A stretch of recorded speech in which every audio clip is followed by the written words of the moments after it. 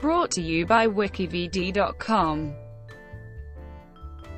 Kesha v. Dr. Luke. Kesha v. Dr. Luke refers to what was a New York Supreme Court lawsuit in which music producer Dr. Luke sued singer Kesha and her mother, Pebe Sebert, for defamation and breach of contract. This was a result of Kesha filing a civil suit against Dr. Luke in October 2014 for infliction of emotional distress, gender-based hate crimes and employment discrimination. This New York lawsuit resulted in the staying of a California lawsuit where Kesha claimed Dr.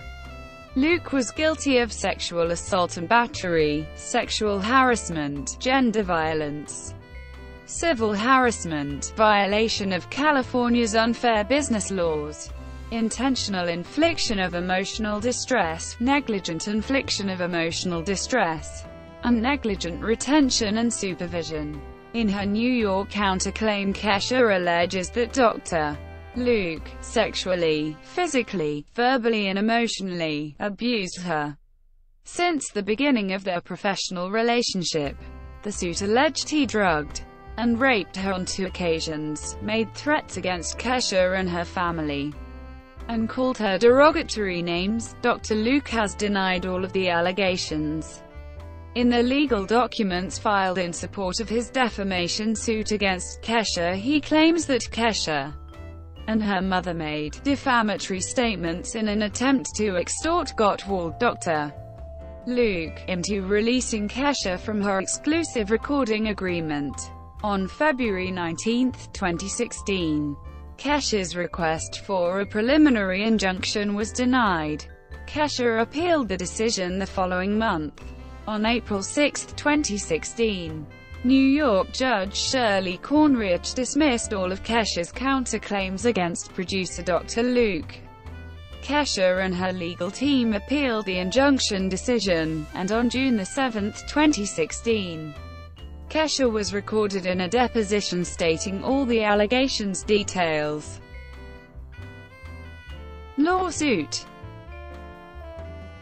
In October 2014, Kesha sued producer Dr. Luke for alleged sexual assault and battery, sexual harassment, gender violence, emotional abuse, and violation of California business practices which had occurred over 10 years working together.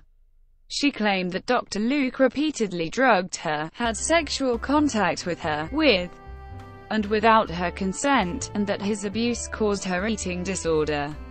Kesha asked the court to break her contract with Dr. Luke. In response, Luke filed a countersuit against Kesha for defamation, accusing her, her mother, and her management of fabricating the abuse claims to break her contract with him. In November, Luke asked the judge to dismiss Kesha's allegations of sexually abusing her. In early December, Luke filed a defamation lawsuit against Kesha's lawyer, Mark Geragos, accusing him of implications that Luke had raped Lady Gaga. Gaga's team denied any such incident. Later in December, Luke's lawyers amended the official complaint in the defamation lawsuit to introduce additional items, including a handwritten birthday card from Kesha back in 2009. Luke's attorney claimed the card is from several years after Kesha alleges he started abusing her. Other additions included several emails between Luke and Kesha's mother, where the latter wrote to him, "You are part of our family." Dr. Luke further accused Jack Rovner, president of Vector Management, of long-standing antipathy towards him, alleging Rovner wants more money and control of Kesha's career. On February 18, 2015, during New York Fashion Week, Kesha wore a Discount Universe dress with the words, "You will never own me," on the front of the garment, which at least one media source speculated to be an obvious jab at Dr. Luke amid Kesha's recovery. On June 9, 2015, it was reported that Kesha amended her complaint against Dr. Luke and added a suit against Sony Music Entertainment, with Kesha's lawyer claiming, Dr. Luke's proclivity for abusive conduct was open and obvious. 2. Sony Music Entertainment executives, who either knew of the conduct and turned a blind eye, failed to investigate Dr. Luke's conduct, failed to take any corrective action, or actively concealed Dr. Luke's abuse. Kesha sought an injunction with Sony against working and releasing music with Dr. Luke and for greater artistic freedom. Kesha's lawyer, Mark Geragos, responded about the injunction saying, she cannot work with music producers, publishers, or record labels to release new music. With no new music to perform, Kesha cannot tour off the radio and stage and out of the spotlight. Kesha cannot sell merchandise, receive sponsorships, or get media attention. Her brand value has fallen, and unless the court issues this injunction, Kesha will suffer irreparable harm, plummeting her career past the point of no return.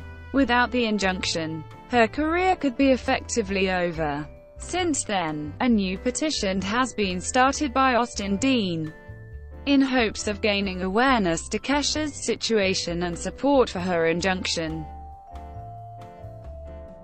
February 2016, judge denies preliminary injunction. On February 19, 2016, New York Supreme Court Justice Shirley Cornreich ruled against Kesha's request for a preliminary injunction that would release her from her contract with Pebe Sebert Records, a label owned by Lukas Gottwald, also known as Dr. Luke, under the umbrella of Sony Music Entertainment. The decision was made after the judge told her lawyer, Mark Geragos, that he was essentially asking the court to decimate a contract that was heavily negotiated and typical for the industry. Further, in 2011, Kesha went on record saying that Dr.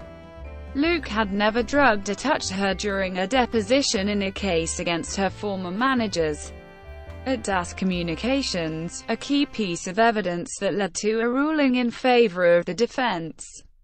According to the defense, Gottwald had already invested $60 million in her career and also offered to allow the singer to fulfill her contract and record without his involvement. The judge also cited what she felt was vagueness in Kesha's counterclaims, referring to the lack of documentation or hospital records supporting the alleged attack.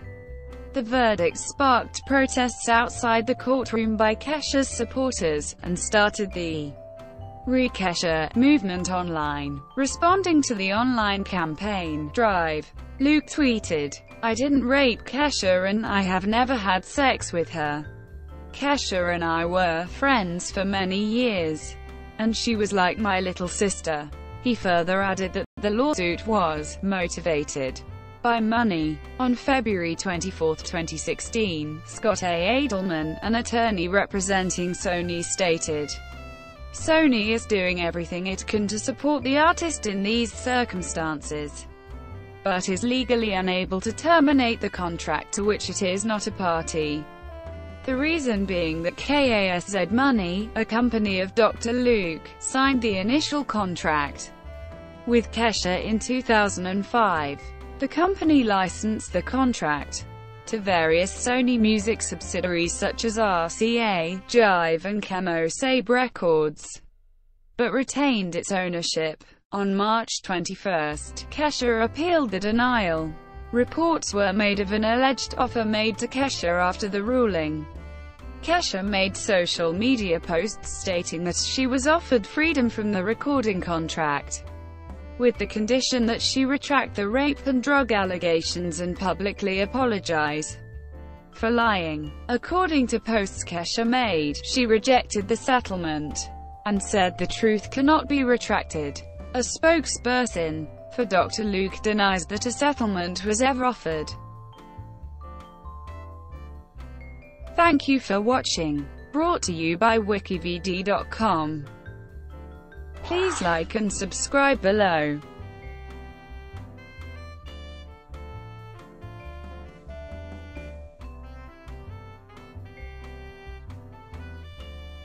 Please like and subscribe below.